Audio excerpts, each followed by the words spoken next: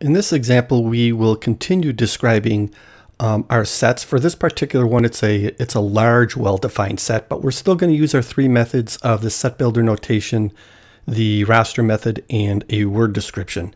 So for the set builder notation, again, we always describe or always label the set using a capital letter. I'm going to use the capital letter C to label this set for the word counties. And then I have to describe what's in the set. And of course, we always use our curly brace here to show our set. And then I label the elements within that set. And I'm just going to label this as T. Again, you could label it anything you want, but I chose T. Then I have to describe the elements. And we use that first by going ahead and making this vertical bar. Again, that vertical bar stands for such that or given that. And then I go ahead and I describe what the elements are. So such that or given that T is a county of Minnesota. Again, set builder notation is the most formal way of describing a set. So this is set C is the set of all elements T, given that T is a county of Minnesota. For B, for the raster method, again, just for clarity, I already have it listed here. And a couple of things that I want to point out, as you can see, I do have the set labeled as set C. We do have our curly braces here. But notice this right here. This is an ellipsis. And this is a large set.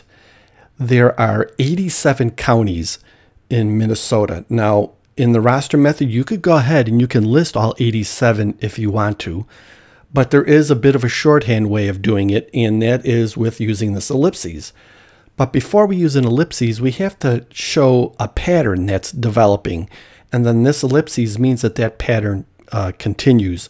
So the pattern that's shown here is an alphabetical order of all the counties of Minnesota. So now that that has been established, that means this ellipses here means that that pattern continues and finally concludes with the last county, the last alphabetical order county, which is Yellow Medicine, and it concludes with that. So we can use this ellipses to help us define. So even though we don't see each and every single one because we're using the ellipses here, it is implied that it's there. And then finally, we have our word description. And again, we'll just say set C is the set of counties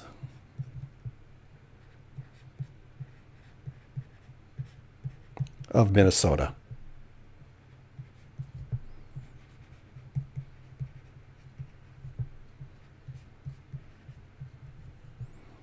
And there we go.